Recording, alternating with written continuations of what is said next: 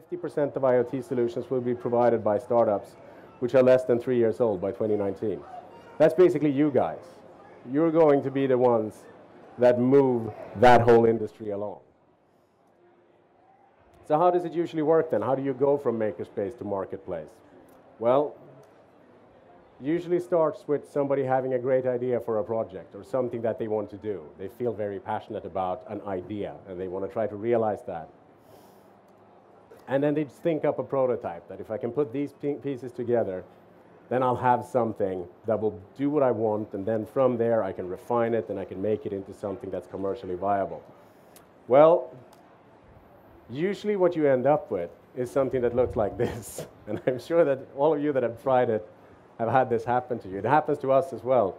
Every time that we try to do something for the first time, it's a mess of wires on a desk, and it only works unless somebody touches it. But the thing is, for a product to be successful, it has to be, you have to be able to industrialize it. You have to be able to reproduce what you did in an environment like this.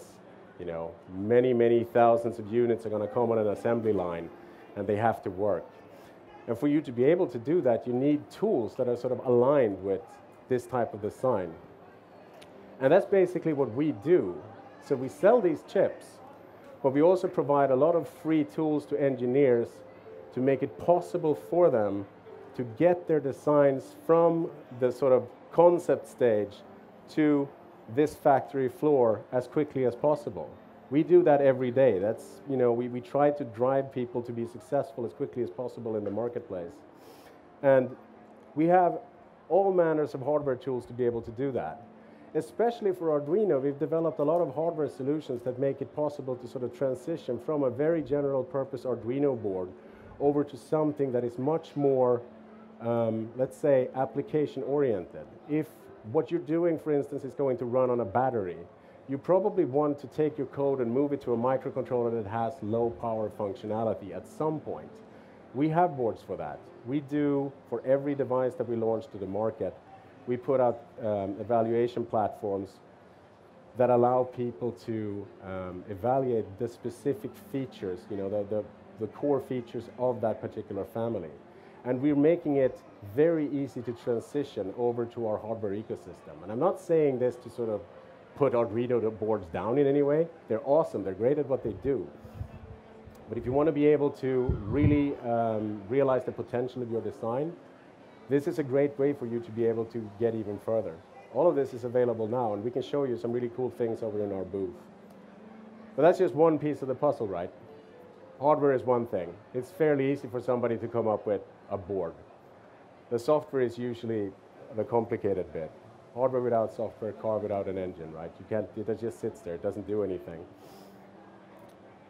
And in our experience, if you look over the lifetime of a project, you have about 20% of the time on the hardware design, and then 80% is the software design, trying to get that right.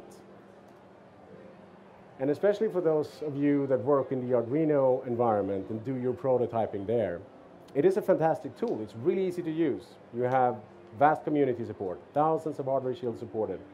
You know, it's sort of a big picture tool in the sense that it's almost, you know, it's not programming on a very low level. It's very abstracted away from the hardware, and it's very easy to get it to do some things.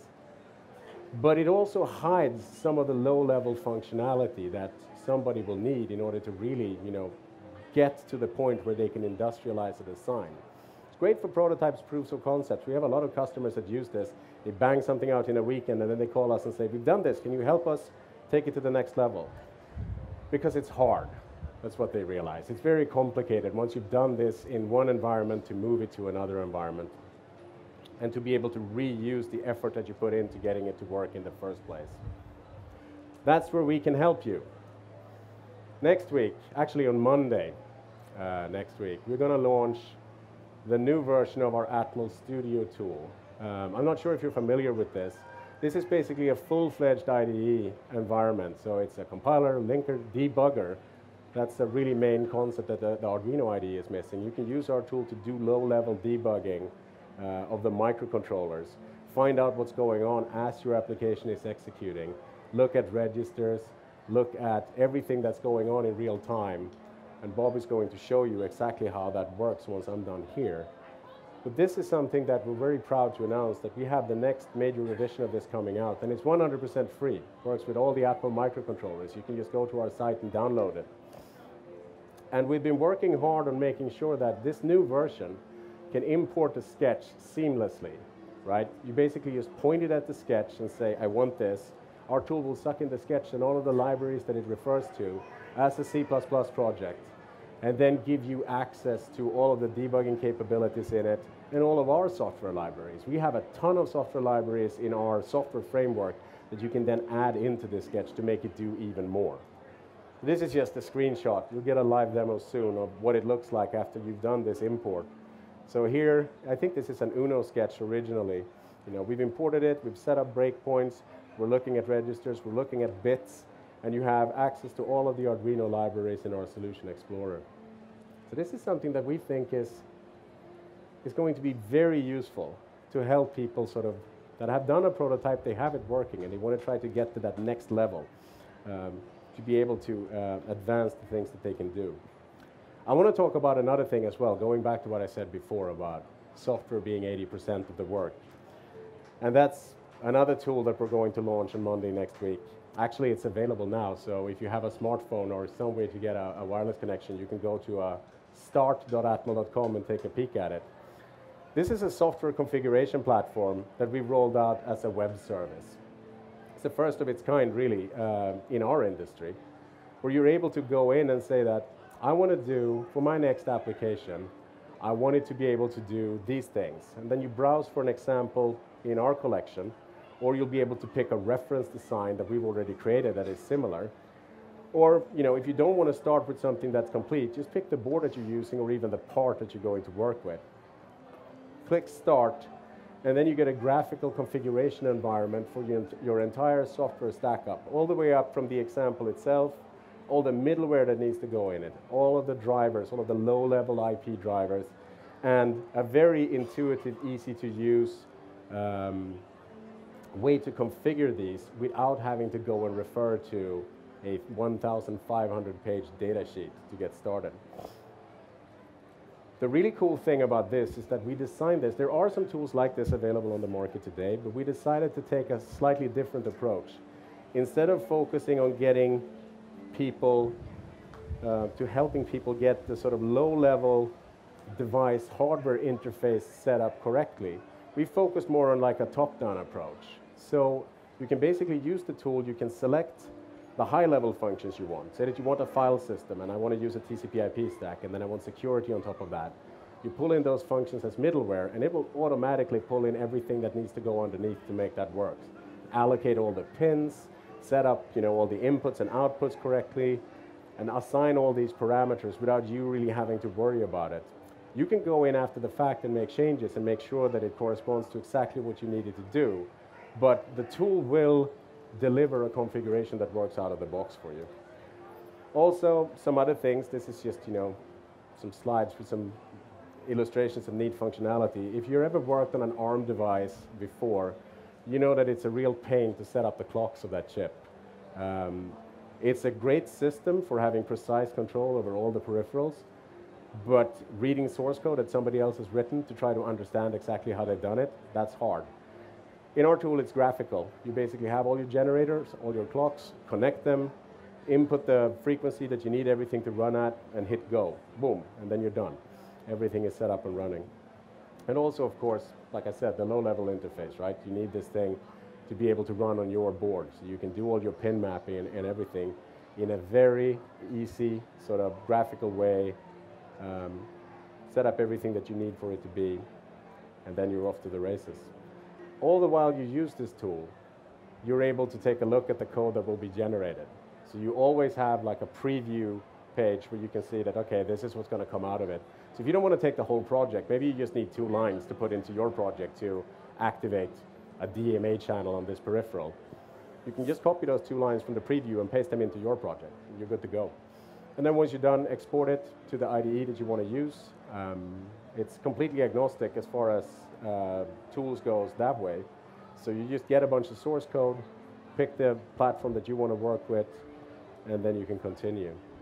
This is also available for all of the Atmel parts. It's free of charge. Just go ahead and try it. I guarantee you that this is going to make your life easier as far as getting that base software layer in place that your application will need to work.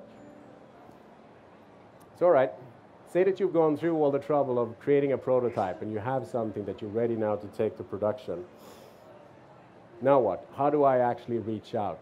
How do I, sitting at my bench, what should I start doing in order to be able to connect to a market, to connect to customers?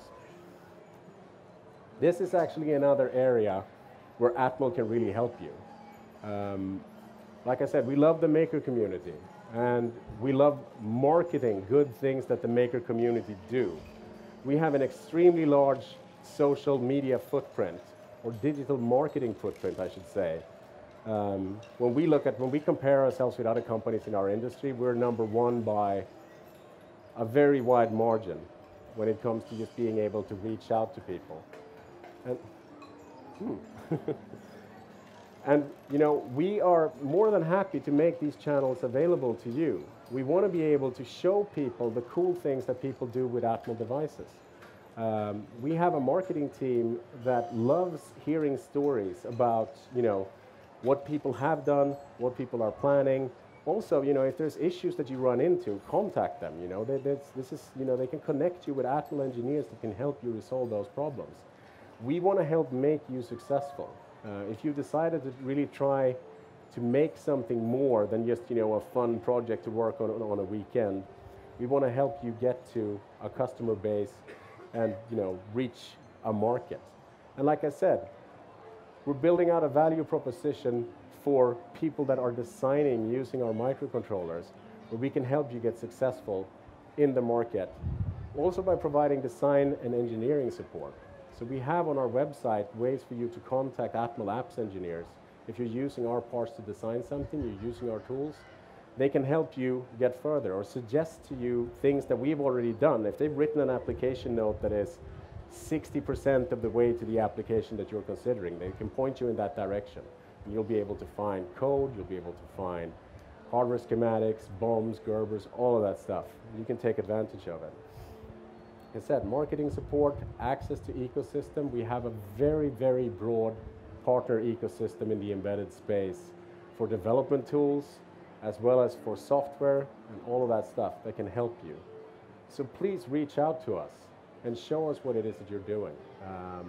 We love hearing about it, and we love amplifying your message to our audience. So with that, my boring slides are over. And now I'm going to hand it over to Bob and let him actually show you some of this cool stuff that you can do with Arduino sketches on real hardware. Thank you very much.